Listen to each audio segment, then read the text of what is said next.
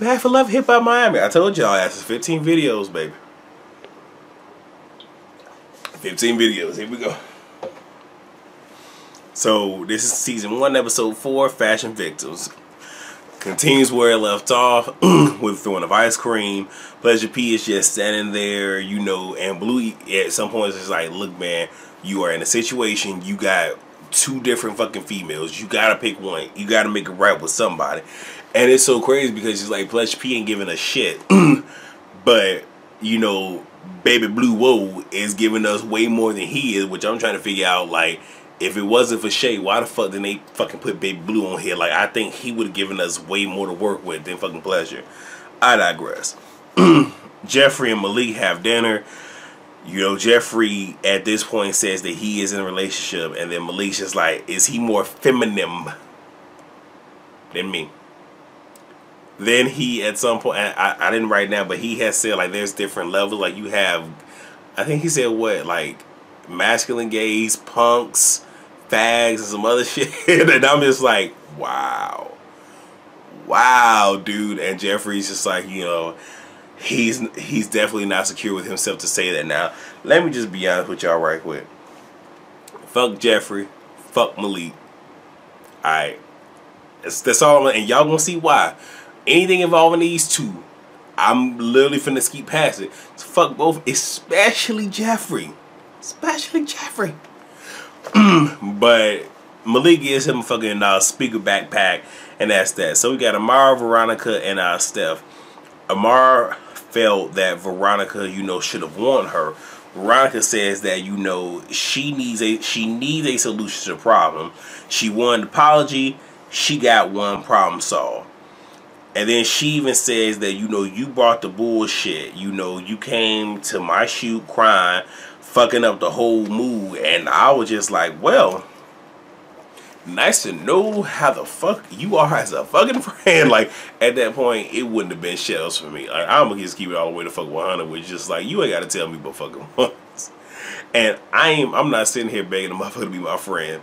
You feel what I'm saying? Like, and if I can't open up to you and have that shit literally thrown the fuck back in my face, I fuck you every which way from Sunday. Like, for real, for real. So she says that, you know, she would have never let someone with a comment about her hair fuck with her mood. You might be right. But what people need to realize is that everybody has something that somebody comments on it that is going to take them to another fucking place. For her, it's not your hair. That's not you. But I guarantee you, if somebody would get on her about something else, it would send her in such a spiral that it probably wouldn't send Amara. So Veronica says, I helped you out and you're an ungrateful bitch. And it's at this point that she stood up and got a dominant stance. Now, Amara is better than me. I'm not even fucking lie to you. Because I don't deal well with that.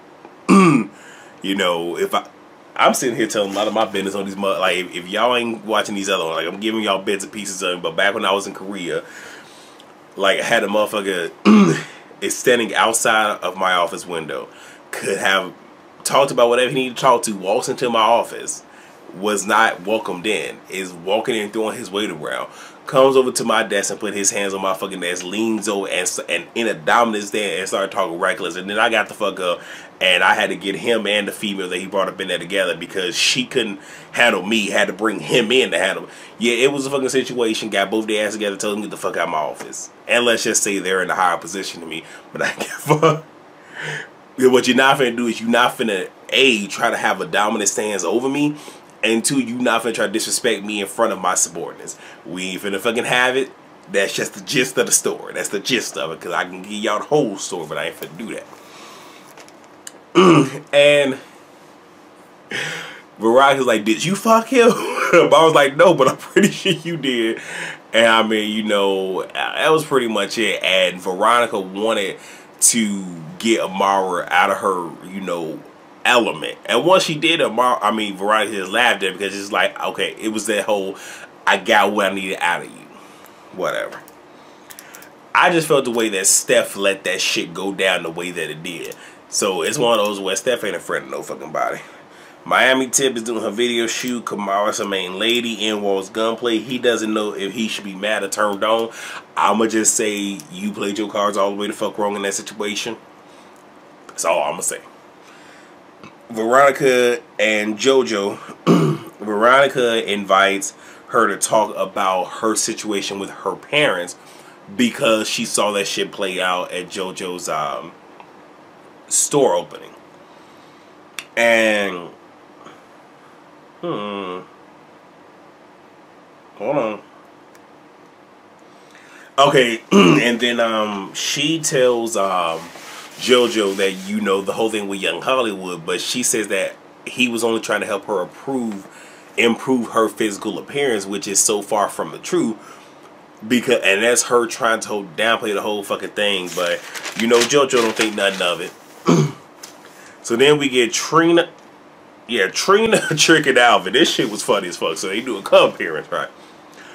And they talking about the TNT album. Alvin joins. He sits down and he's happy Bobby isn't there, which I'm just like, okay, you are all the way the fuck out of order, guy. And he says, this is millionaire status here, baby. And I'm sitting there just like, where? Like, where? I was confused. I was confused. I was bewildered. But I was confused. Baffled. Okay. Flabbergasted. Okay, we have synonyms for days. Okay. And Trick turns to Trina and said, I got my money on your cousin. And a look on Alvin's face, he was mad. But I agree with Trick. And Trina brings up Joy and he walks away. And I'm kind of getting mad with Trina because you can tell that she's not here to talk about any of her business, which I'm not mad about. I'm all for her to talk about the music. But I don't like how her storyline revolves around her cousin. Both her cousin and I believe Joy is her sister. No, Joy is her other cousin. So both of your storylines revolve around your cousins and not around you. And it's funny because her cousin Bobby is having his own storyline independent of her. But it seems like she's latching going to Joy, and I don't like that. So you got Prince and Gabby. He was out all night. He comes home to Gabby. Wait, hold on. Sorry. It's my bad. He has a night off. He goes out with Gabby. He says he has a denim line that is coming out. He wants her to model. And then he says he wants her, you know, to come out, get drunk, break in some new sheets. He's just corny. He's just corny. And I really think he's just trying way too hard. Way too hard. He doesn't have to. So Prince and Liz, Prince comes home looking rough than the motherfucker, but them shoes though, I like them shoes. And you know, he tells her he was with Gabby, and Liz goes to fuck off. She goes 0 to 100 for no fucking reason. Where it's just like, I literally, I truly didn't see the transition. I just did. And coming from a motherfucker that people say that they don't see the transition with me, that shit was just like, she snapped. And then she's throwing his clothes out the fucking window and shit. And then she decided maybe she was watching Beyonce Emotions. Like maybe Mona told her watch this scene where Beyonce grabs her clothes, throw them in the damn tub, and put bleach in it and shit. So she was channeling that. But I'm glad she ain't channeled Left Eye because, you know, we don't need to be burning up no motherfucking sneakers and shit in the motherfucking tub. So that was that. So Gunplay and Trick, he's in the studio. They talk about their wedding problems. But one thing that Trick said that stood out to me is that he said Joy ain't been to the house in about 3 years. And then she all of a sudden pops up. So I hate to say it, but that leads me to believe that she's a bit of a fucking opportunist, where it's just like, you ain't came to see him at no other time, but now that he's filming and he's about to do this project with Trina, and now he's getting more the spotlight back on him, now you want to pop the fuck up after 3 fucking years to have a scene. Okay. So we got Bucky, Liz, and Pooch. So Pleasure, they went back on tour. Liz knows Pooch for forever, but Prince doesn't know that they're cool. Becky brings up Mint Chocolate, who is Gabby, but don't know that's her name. And Liz brings up, Who did she bring up? Yeah, Liz brings up the whole Gabby thing, but again, Bucky don't know that's her name. And Poochie's like, oh, well, you know, your man is having an event. You know, maybe we should, you know, go, because Liz wants some get back. And for Michelle to be this outstanding person, it's just like, you're orchestrating the mess. And I don't like it. And I don't, because one of the ways it's like, you're going and you're putting this out there, you know, for ill intent. But you're so much better than Prince. Okay. She want to talk about Ratchet, but you keep Ratchet company. But okay. So we got Jeffrey and Bobby. Jeffrey goes to, I'm sorry. Bobby goes to put his stuff in Jeffrey's closet, sees the backpack. Jeffrey says it's a gift. That, because Bobby already knew it from the ex, because, you know, that brand of book bags, you know, Malik is a sponsor, ambassador, that's the word, ambassador. And then he's like, oh, he brought it to my job. So Bobby ain't boo-boo the fool. And his whole thing is like, okay, so y'all keeping in contact and whatnot, so he feels comfortable enough that he could just bring shit to your job. Which I don't think Jeffrey knew that was going to make it any fucking better. And Bobby turns up and then he fucking leaves. Steph has an event. Amara doesn't show because Veronica's going to be there. And I can understand that. Amara was trying to do Steph a favor by not sitting here and turning her motherfucking event out. You can't be mad at her for that. Young Hollywood is backstage while JoJo and Veronica are out in the audience. So they all meet up in the back. And Veronica, on one hand, I think she was upset. That's just like, oh, so y'all got a thing going on. But then she even says that it's funny how you sat there while me and Amara are going at each other, but you two low-key working with each other and you ain't said shit. And they began to talk about the Amara situation. And you can tell editing happened because they cut the shit. You can tell where they cut it, because they cut it right before JoJo just like, you know what? I'm going to leave. You guys are talking about Amara. I don't appreciate it. I don't think it's cool. I'm just going to exit. Stage left.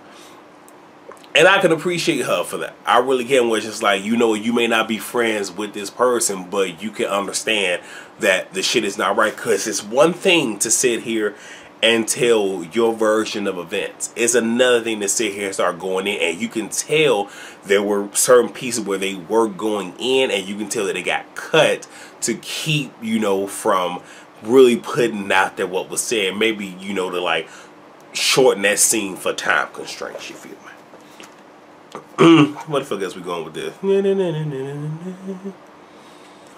Prince. So Gabby brought in Nikki, who is a club owner, and Kitty, who has so many damn followers on fucking Instagram. They are modeling in his show, which is good for him because Gabby is a model. Nikki has, you know, a club, so that's going to bring her following to his line. Excuse me. And Kitty has all these damn followers, so of course her snapping picture. It's one of those where it's just like, it's a business move. I got it. His shit look basic as fuck, but I ain't here to hate. Hey, he got a motherfucking line. I don't. Well, I'm not really fashion forward to fucking begin with, but y'all feel what I'm saying. So Liz and them get there. Liz wants to act a fool in public, but Pooch says no, do that shit backstage.